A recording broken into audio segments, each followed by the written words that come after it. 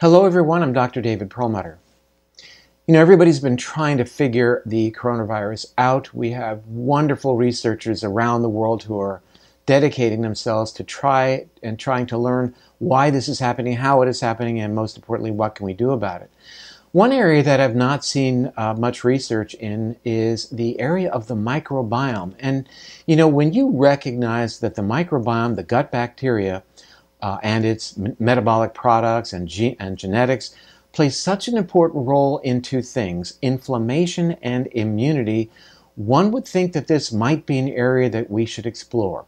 When we see data now indicating that here in the United States, there seems to be more hospitalizations of younger people, when we see that there may be an increased risk for complications in people chronically taking the non-steroidal anti-inflammatory drugs, when we note, for example, significantly lower cases or prevalence in places like sub-Saharan Africa and even Haiti, one would wonder again if there may be some connection to the microbiome. So I decided to create this presentation for you to explore these thoughts and reveal what the science has told us in the past, and maybe this is then a call to action to explore a new area as it relates to this coronavirus. Coronavirus, COVID-19, and the microbiome.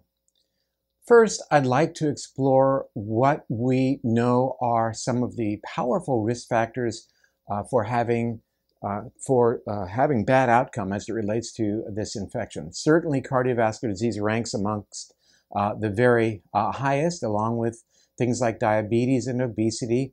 Certainly, being elderly can't really change that.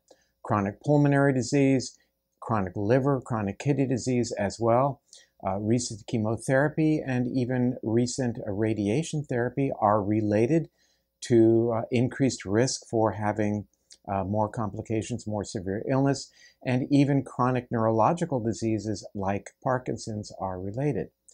And this discussion, I think, takes me back to some of the work that we've done previously and really lets us recognize that what is going on here that seems to be so similar or shared is that by and large what you are looking at are situations in which there is increased inflammation. I've been talking about that inflammation as it relates to the brain for quite some time, looking at things like Alzheimer's disease and Parkinson's, autism, multiple sclerosis, stroke, depression, coronary artery disease as well, not a brain disorder, diabetes and obesity. So we recognize that these conditions, many of which are now described as being associated with increased risk for more severe disease as it relates to coronavirus, are at their core inflammatory. And we have been discussing for quite some time the important role of the gut bacteria in regulating inflammation, in regulating the immune system. So let's have a look at that. Let's look at some of the science. This takes us back to 2011, looking at the commensal flora, the gut bacteria, and the regulation of inflammatory and autoimmune responses. Remember that the regulation of inflammation is key as it relates to coronavirus. When we have a good situation, a high fiber diet, natural birth, breastfeeding, exposure to microbes, meaning playing in the dirt when you're young, etc., this tends to stabilize the gut bacteria and leads to good resolution of inflammation, gives us good integrity of the gut lining that is so important for maintaining inflammation at a low level and balances our immunity. When, however, we are exposed to medications like antibiotics, obesity, the standard Western diet, overly involved with hygiene or stress, something we can certainly get involved with or control these days, and certain pathogenic bacteria that causes what's called dysbiosis or disturbance of the gut bacteria, and that ultimately predisposes us to inflammation, cancer, and autoimmunity. What we're really focused on right now is the inflammation part of that story. Well, this is an interesting study, and it looks at the impact of diet in terms of shaping the gut bacteria, and it's a comparison study, and you're going to, I think, really appreciate where this goes as it relates to the current data of coronavirus, which we're going to look at. And it looks at the gut bacteria in a couple of areas of the world. Age-matched children either living in Burkina Faso, which is a rural African area, we're going to look at that in a moment, versus European children and looking at their gut bacteria. Burkina Faso in Western Sub-Saharan Africa, and we know that it is an underdeveloped area. This is one of the villages in Burkina Faso. This is what a typical dwelling looks like. This is grinding millet and sorghum out on a wall out where it certainly could be not as sterile as our food might be, and then these things are ground into the typical po or tow rather. That is what this is called. But in comparing the array of bacteria in the African children gut bacteria versus the European, dramatic differences, and even in some major categories like Firmicutes and Bacteroidetes. Children in Africa have a far different array of bacteria, and as we will see in a moment, this has huge effects in terms of things like immunity. And the authors of this study concluded that our results suggest that diet has a dominant role in shaping the gut bacteria, gut microbiota, and we can hypothesize that the reduction in richness that we observed in the European Union compared to Burkina Faso children could indicate how the consumption of things like sugar, animal fat, calorie-dense foods in industrial countries is rapidly limiting the adaptive potential of the microbiota. We'll explore what that means in a moment. In thinking this through, had thought back to an interview I did with Dr. Molly Fox. And Dr. Molly Fox approached something called the hygiene hypothesis, which was originally proposed, we'll look at that in a moment, 1989. But she wanted to look at it in reference to Alzheimer's disease. And she studied people across the world and wanted to determine, is there a relationship between Alzheimer's, an inflammatory disease, and hygiene as measured by something called the parasite load? And I'm not going to challenge you to look at this chart. I know that it's very challenging, but she uses parasite load as a marker of hygiene. Obviously, higher levels of parasites, these are different countries, 100 countries, higher levels of parasites in areas with lower levels of hygiene. And here's what she found. I made it simpler. That increasing parasitic stress, like in Sudan, Kenya, Ethiopia, Nigeria, Chad, etc., was associated with lower risk of an inflammatory condition that we call Alzheimer's. Now, this is a very important finding because we are now noticing that the areas on the right side of your screen are some of the areas in the world that are having the lowest infection rate of coronavirus. Now, I will absolutely accept the argument that these are areas where there is less international travel. But I'm not sure that necessarily holds true for India, for example. If you look at the top, you'll see places like the United States and Italy and Germany and even Iceland, where 1% as of today is March the 19th, 2020, even in Iceland, 1% of the entire population is now infected with coronavirus, population, I guess, around 340,000 people. And again, one could argue that that's an area of travel, but when we think of the millions and millions of people and the population density in some of these African nations, it does beg the question. I mentioned the hygiene hypothesis. I copied this from Wikipedia. The hygiene hypothesis in medicine states that early childhood exposure to particular microorganisms such as the gut flora and helminth parasites, meaning the bacteria that are found in the gut, as well as worms, protects against allergic diseases, by contributing to the development of the immune system. Strengthening the immune system, balancing the immune system by being exposed to a non-hygienic environment. Again, I think we should consider northern countries in Europe versus sub-Saharan Africa as an example. It is intriguing. Well, I'll get there in just a moment. Here is a headline from 2010. A magnitude 7 earthquake hit Haiti.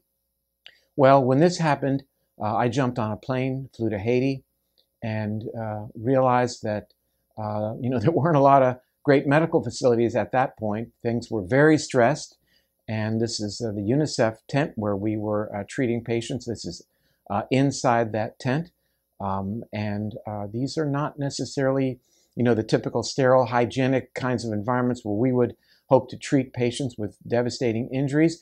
But what we noticed that was really quite profound is that these people had really aggressive injuries, and what we noticed in treating them was that there were very few infections. And again, I think it's a testament to the robust immunity, was my conclusion as I left, the robust immunity from the fact that they don't live in such a hygienic environment. Strengthening their immune systems, probably through what it does to the microbiome, or perhaps what it doesn't do to the microbiome with respect to the way we treat our gut bacteria with medications, antibiotics, chlorinated water, you name it. So think about that when we look. This is from today, and I know that this map will definitely change. This is looking at coronavirus activity, but look at the disparity between Africa and Europe. It dates back, in my mind, to the original study I showed at the beginning of this presentation of the differences in the gut bacteria in comparison to Burkina Faso children, sub-Saharan Africa, west side, to those in Europe. The gut bacteria play a fundamental role in regulating our immune systems. And again, another image taken today, and I know this will be out of date soon. India is a very dense population with lots of travel. Compare that to other areas of Asia where the rates of this virus are absolutely exploding. Well, today we learned this interesting fact, published, actually it was published yesterday, but I learned it today, that CDC is telling us that about 40% of patients sick enough to be hospitalized are between the ages of 20 to, I believe it is, 54. That the point is that there are younger patients being hospitalized. And that is something that we didn't see until this sort of spread to the United States, because one wonders then, what is it about our kids that's making them at a higher risk? And I would submit it's because of the modern Western diet that they are consuming. We also found this study that was published 2 days ago. Ibuprofen should not be used in managing symptoms, say doctors and scientists. Why? This was published 2 days ago in BMJ. Well, we know that ibuprofen changes the gut bacteria and can do so quite aggressively.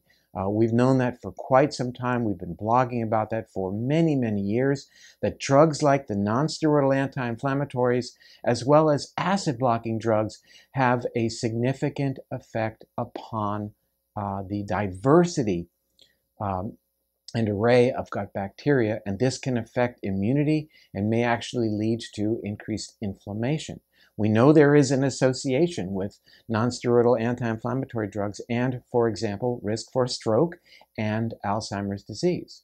So what threatens our microbial diversity? Antibiotics. Not saying we shouldn't use them. Of course we should use them, but I think it's quite clear that in developed countries, especially the United States, we overuse antibiotics, with 70% of the antibiotics used in America actually going into poultry and cattle. Method of delivery affects the gut bacteria of the newborn and infant, being born either vaginally or via cesarean section.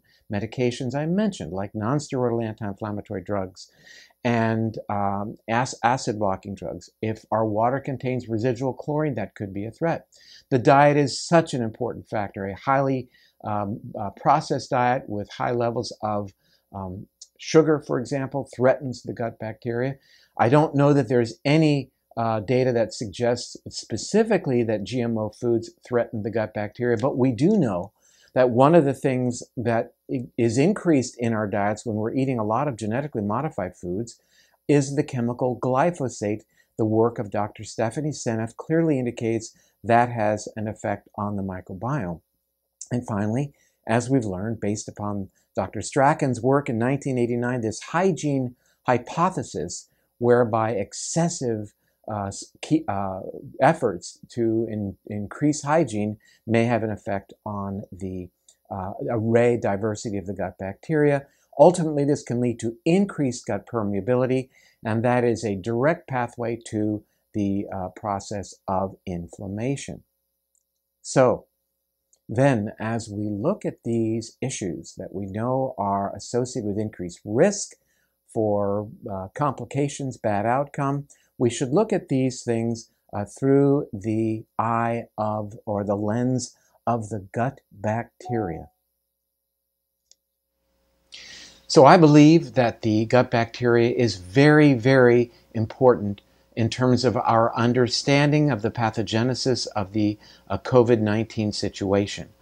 I'm hopeful that some of my colleagues in this field will do their best to sequence what is going on in the gut of those individuals who have good outcome versus those who have bad outcome, so we can begin to look at that data and try to make some sense out of it, and hopefully thereafter begin to create novel ideas for interventions to perhaps help individuals not only with the ongoing disease, but even perhaps as a way to reduce risk. That said, I think it makes sense to keep your gut bacteria in as good a shape as you possibly can. And that means doing your best to reduce your consumption of highly processed foods, of simple sugars, making sure you're getting a lot of dietary fiber, things like, and especially prebiotic fiber, garlic, onions, leeks, kale, broccoli. You can find the list certainly online. You can go to drperlmutter.com. You know I've been interested in this for quite some time.